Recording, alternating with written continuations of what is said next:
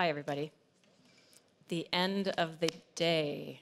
So hopefully this will be informative. I saw a few of my friends who came here from Canada, like me, presented this morning on the Canadian FinTech landscape. So we will potentially have some interesting overlap, but I will make sure to add some zing to it if you stay.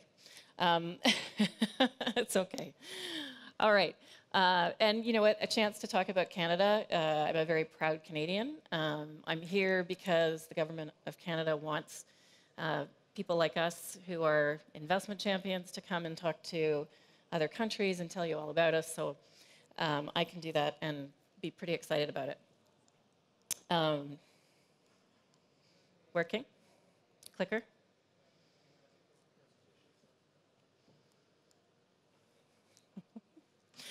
All right. There we go.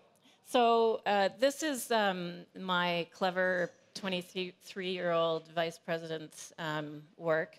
He said, why don't you call it FinTech the new maple syrup? So I don't know if you know Canada. Canada actually is the largest producer of maple syrup in the world. Almost 90% of the maple syrup produced in the world is produced in Canada, and actually in Quebec. And there's a theme, I think, along those lines as well, given the FinTech community in Quebec. So really quickly about me, I spent 25 years in corporate roles, and I was, I call myself an innovator. I was an innovator all the way through. And my last role was with one of the biggest FinTech companies in the world called Finastra, and I was head of global innovation. And I started FGS because I felt it was time to help financial institutions and large tech incumbents and startups to collaborate and do good work in Canada.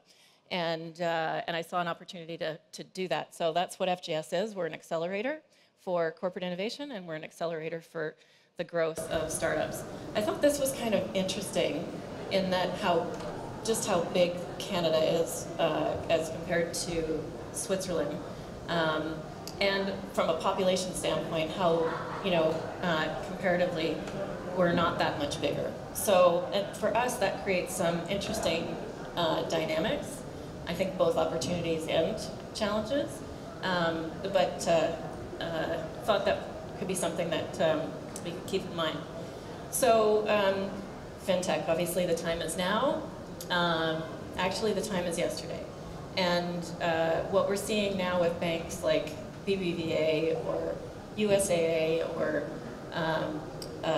lots, I'm sure, of financial institutions all around the world that have gotten a head start at transformation and adopting digital technology and changing business models, they are farther ahead. The challenge we're facing is that those that haven't are going to struggle. And so you see some of these, kind of news headlines in the news, and it's very interesting that even this past year, we saw one of the largest amount of investment, and this is globally, this is not just in Canada, and how we, the increase of $26 billion in investment. When I started the company, we were predicting a high of $19 billion globally overall in 2017, so that was about 3 years ago. That we were predicting that far out, and we've blown way past that. Canada itself is a trade powerhouse. We have lots of folks here from the embassy here, from Global Affairs. We're all pretty excited about the new NAFTA agreement that was struck yesterday, and really it will just continue to give us this great position in the marketplace to be that bridge between other countries and continue to grow at a really strong rate. The competitive business environment is interesting given where Canada is positioned against other G7 countries, which is something to be very proud of. And we're also in the top 10 with respect to doing business in the G20. So in Canada, we have, I think, one of our biggest strengths is our talent. Again, some more stats. You know, we invest the most in terms of R&D in higher education than countries like, you know, France, UK, US even. We have one of the world's best talent pools because of that and because of some other reasons, and some of the top educated talent in the world. And that probably is a point that I could spend more time on, but I think, you know, the Canadian universities and specifically some of the areas like Waterloo, Kitchener-Waterloo, you know, and the corridor between Kitchener-Waterloo and Toronto, there are some, I think, 300,000 students in universities just in that area alone. So, you know, from a talent perspective, we have a very deeply skilled, large talent pool. And from a talent access perspective, you know, we are actually a country that, you know, wants to bring more talent in. And we do a pretty good job of helping them do that with support from our government. So Toronto is one of the more highly educated workforces. This is a North American comparison. I'll skip through this one really quickly. Last year, we actually created more jobs than Silicon Valley. So that's pretty unbelievable for a country like ours that has been known for, you know, being strong, stable, risk-averse. So lots is happening. The Toronto, they were formerly called the Toronto Financial Services Alliance, promotes the city of Toronto, and this is one of their slides that talks about Toronto itself. And there's no question that Toronto has more FinTech companies, more talent, more in the area of, in terms of more universities and so on, and has a lot to be proud of in terms of the opportunity that exists there. But so does Montreal.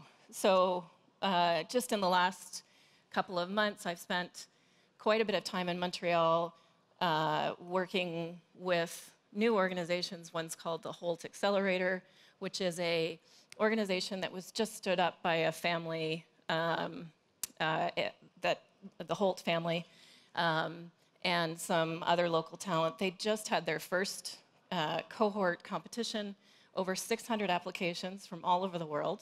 We talked to people, did interviews with people on the phone from Spain and places in South America and just all over the world. And so Montreal is really sort of making its, you know, bold step forward in trying to compete in Canada for some of this acclaim and talent. And they say they have the largest concentration of tech jobs in Canada in Montreal. What's interesting is almost every week we see another company saying they're setting up a shop in Toronto. So, and I'm sure this is, you know, the greater Toronto area and other parts of I think there's something like 6 new Amazon distribution centers that have established in Canada over the last year or so. So pretty unbelievable. Some of us are a little worried about what this is going to do to our, you know, competition for jobs, for our startups, but nonetheless, it's good for our economy. So we have more than 1,000 FinTech startups in Canada, and that probably is going to just keep on growing. 3 years ago, the prediction was that we would go from 200 to 500. So all of this is sort of creating that, you know, kind of conditions in Canada for, you know, new companies to get started. We also see a ton of newcomers. We work with a large company It's part of the Ontario Teachers pension portfolio, which is one of the top, and in the top 3 largest pension portfolios in the world. And we work with one of their big portfolio companies, and we were having lunch with a company that came to Toronto to see whether or not they wanted to set up shop there and do business in North America. We just happened to be having a conversation about what they do. They're an AI as a services company. And one meeting, and we already found them some business. So it's a really interesting time for companies both coming in as well as companies that exist there. The Canadian FinTech ecosystem is actually really huge. And so when I was working at Finastra running innovation, you know, you're in your 4 walls as a big beast technology company and you think you know everything. And then when I stepped out and started my own company, it was astounding to me how many companies, how many different players there are in the ecosystem. So, for example, you've probably heard of Mars. If you haven't, we talk about Mars a lot globally, or people talk about Mars a lot. We actually have about 500 accelerators in Canada. In Toronto alone, there's over 30. So, and actually there's accelerators other than Mars that are doing all different kinds of things, but that are successfully churning out companies like, I'm not sure if you've heard of any of these, but Borrowell, Sensible, Zensurance, all of them have raised millions of dollars and have started their companies just in the last couple of years with the Ryerson's DMC, for example. Communitech has over 700 companies there in the Kitchener-Waterloo area. And, you know, and it goes on. So we have tons of investors, we have tons of startups, we should just have this amazingly huge FinTech ecosystem. And I'm going to spend a bit of time, because you know you've probably seen some slides about Canadian FinTechs, and I want to get Rob's from Information Venture Partners, because he had way more logos. But this is just an example, and you might see some names that might be familiar. Trulioo is a global company. Their first round of investment was $25 million. They do business all over the world. They're becoming one of the sort of new ways to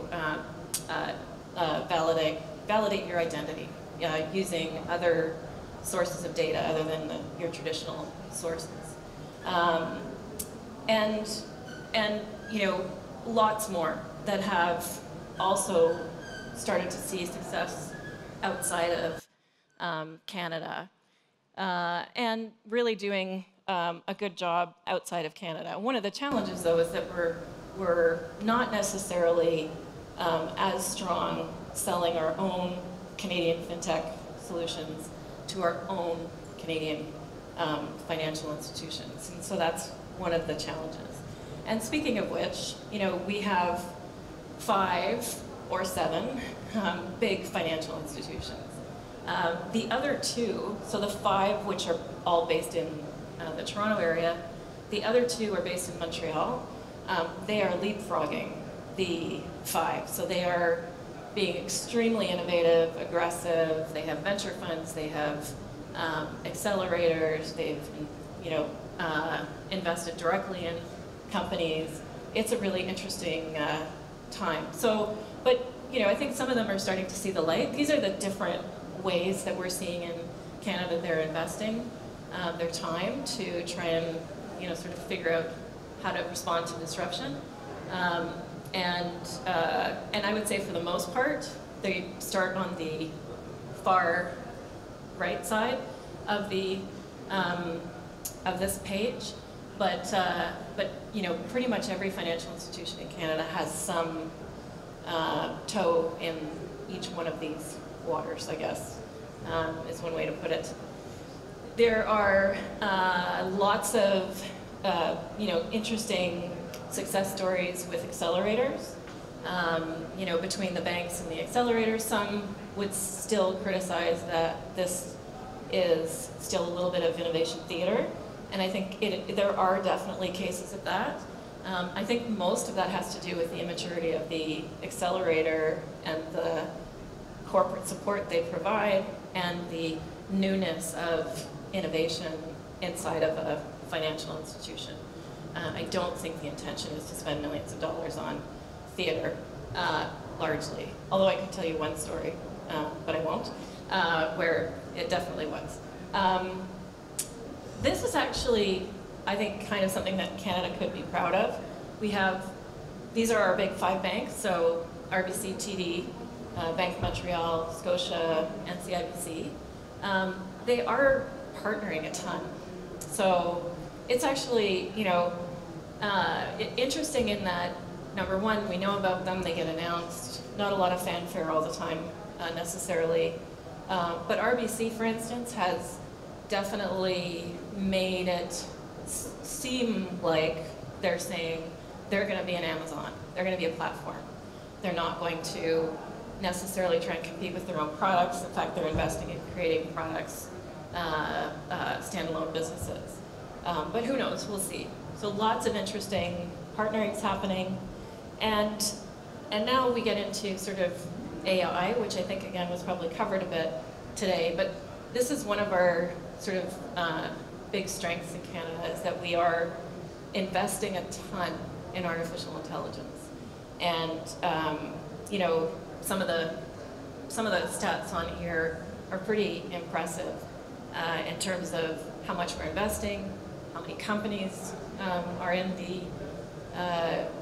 the market in Canada, and some of the success stories, like TD bought Layer 6. Really, what they bought was data scientists. Element AI, I think I mentioned yesterday if you were here, they have just exploded. I think there's, probably well north of 500 employees now. Just a lot of really great things happening in AI. And then this, I think, might have been up this morning. So this is Element AI's founder. He has a blog. So if you want to know more about AI in Canada, you can go to there's a blog address on the far corner of the slide. Jean-Francois Gagné, he's the founder. He actually tracks all of these AI companies across Canada.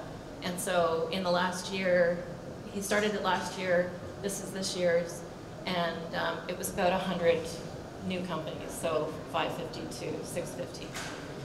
And then what's interesting here is that we're seeing some new artificial intelligence hubs forming.